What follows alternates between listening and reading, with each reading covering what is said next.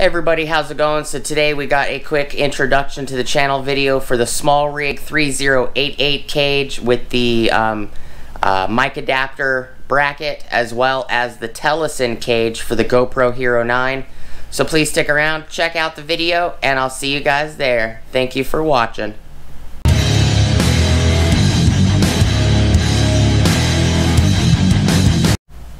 What is up, everybody? How's it going? So before we get started, please like, comment, subscribe, and smoosh the bell notification icon for future updates. Alright, so this is going to be a quick introduction to the channel video. We got two GoPro Hero 9 cages here. So I use a lot of Telesin stuff. I like their stuff, which this bag, these two items right here, everything right here came in this bag. The bag says Telesin on it. I like their batteries as well. Their battery chargers are nice also, which is an awesome plus. So this is nothing, extremely fancy. I did pick it up because I like that it is gray. So it's got slide up. So this is like a traditional GoPro Hero 6 or 7 or 8 cage. The door slides up. Slide it back down to lock it in. It does have a cold shoe here, as well as a cold shoe on the top. It's got 1, 2, 3, 4, 5 quarter 20 mounts on the bottom, as well as it does have a traditional style aluminum gray shoe that mounts to these two little holes in the center, like that. I do have other videos on this guy. You guys are going to see the introduction to the channel videos first. I paid 25 bucks or something like that for this cage. With this right here, it actually is for the GoPro Hero 9 itself. It's a pass-through door for the GoPro Hero 9.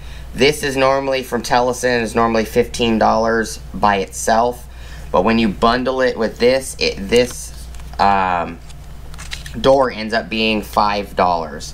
So the cage is $20. This was $5. If I would have bought them separate, the cage would have been $20 and this would have been $15. So for the extra $5, it's definitely worth it, in my opinion. It's not a fancy, got huge amount of features on it cage, but it is a nice cage. I like purchasing multiple cages to do multiple setups on and figure out which one I like the best. Previous video, I did show the 3084. So on this one is the 3088. And the only difference between the 3084 and the 3088 is the 3088 comes with this bracket for your mic adapter, excuse me. It's the exact same cage as the 3084. The only difference is it comes with the optional mic adapter that you can buy separate.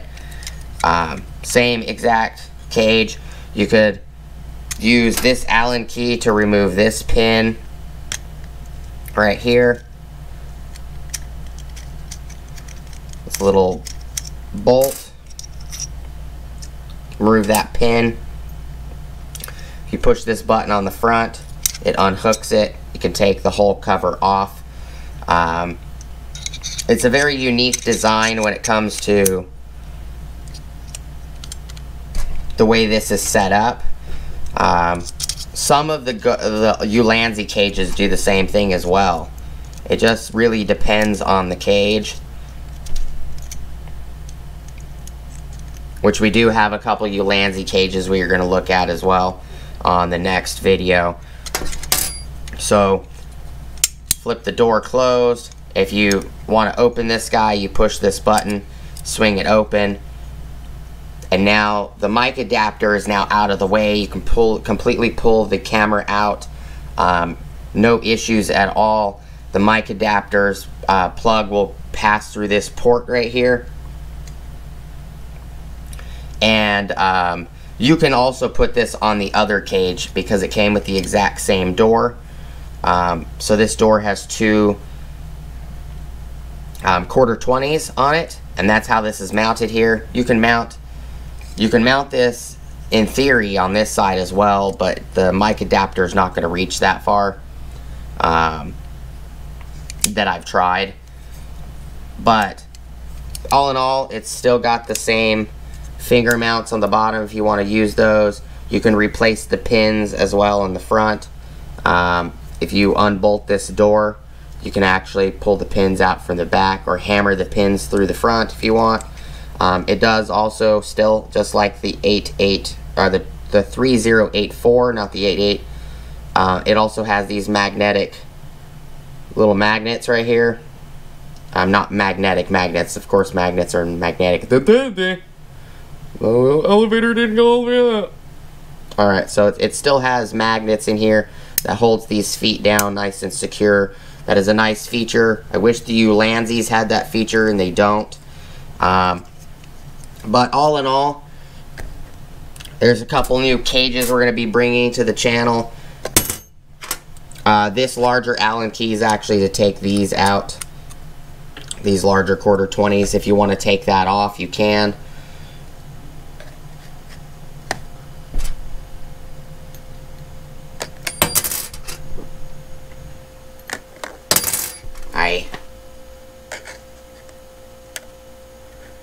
But that's pretty much it for the the quick introduction to the channel. The Telesin does come with some foam glue paddings that you can put in the cage to make sure that the camera doesn't rub in the cage. Comes with all the Allen keys needed. The smaller Allen key for the finger mount, and the little bit larger one for the cage. All in all, that's pretty much it, guys. Please like, comment, subscribe, smush the bell notification icon for future updates. Go check out my Amazon affiliate links, my Acme Tools affiliate links, my DJI Electronics affiliate links, as well as my Ohio Power Tools affiliate links. I will put links in the description below for these cages as well if you guys are interested in them. They're not too bad on price. Metal cages vary between 15 and 50 bucks, somewhere in there. I didn't pay $50 for either one of these cages. I think this one was like 29 to 30 bucks, something like that. No, I think this one was 34, where the one without this mount was 29, if I remember correctly. But one last thing, I want to say thank you to all the subscribers, non-subscribers, the people that like, dislike, people that watch the videos, as well as the people that watch the ads every once in a while on the videos, and the people that use the affiliate links, because you guys are the reason that the channel is monetized. And I want to say thank you very, very much for all the help. I never imagined that I'd be above 1,000 subscribers. And I just want to say thank you. I do plan on doing head-to-heads with tools on the channel as well, since the channel is making money. I'm going to start buying wood with the money from the channel. I do need to pick up 2 Sheetmaster jaw horses for personal use, as well as they're going to be seen on the channel to hold the wood down while we're using the head-to-head and doing the head-to-heads and using the tools. So we got Milwaukee M12 and M18 brushed and brushless fuel tools, as well as we got DeWalt 8-volt, 12-volt Extreme, 20-volt XR, 60-volt FlexVolt, 120-volt FlexVolt. We got Metabo 18-volt as well as 12-volt. We got Makita 7.2-volt, 9-volt, 12-volt, 18-volt, and 36-volt X2, as well as we're going to be bringing the 40-volt and 80-volt Makita tools to the channel as well. And also got the Metabo, I think I said Metabo HPT, Hitachi Power Tools 18-volt and 36-volt multi-volt. If I didn't, there it is right there. We got Bosch sticks 18-volt, Got 20 volt and 12 volt and 20 volt of the Earthquake XT power tools from Harbor Freight, as well as I got Ryobi 18 volt as well on the channel.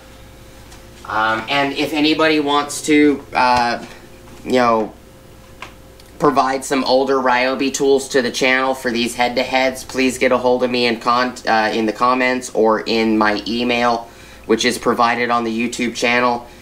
You're more than welcome to send some tools for me to do head-to-heads with, and then I can send them back when I'm done using them. I don't plan on breaking any tools or anything like that, just some simple tests with spades and hole saws and a few other things, you know, lags, a couple different lag sizes, a couple different screw types, screw sizes, and everything else. But get a hold of me if that's something that interests you guys, and you guys, you know, have some older tools. I don't plan on buying any hammer drills or drill drivers or impact drivers or anything like that from Ryobi, but who knows, maybe in the future, when the channel's making more money, where it's more affordable, that I can just go buy tools whenever I want for the channel. But at this moment I can't. I still have businesses to run, and they come first, as well as my family. So if you have any Ryobi tools that you could provide for, you know, me to use for a month or so, you know, that'd be awesome and very much appreciated. If not, it's okay. Keep doing what you do, watch the videos, and like the videos, dislike the videos, whatever you're doing, it's still much appreciated. But if any of the tool head-to-heads that are interesting to you guys, I also have some corded tools. I got Bosch, Makita, DeWalt, Stanley Black & Decker themselves, Porter Cable, and a few other corded tools as well as I have pneumatic tools we can always do testing on. If any of those things interest you guys, please smush the bell notification icon for future updates. Hope you guys have an awesome rest of your day, and I'll see you guys on the next video. Peace!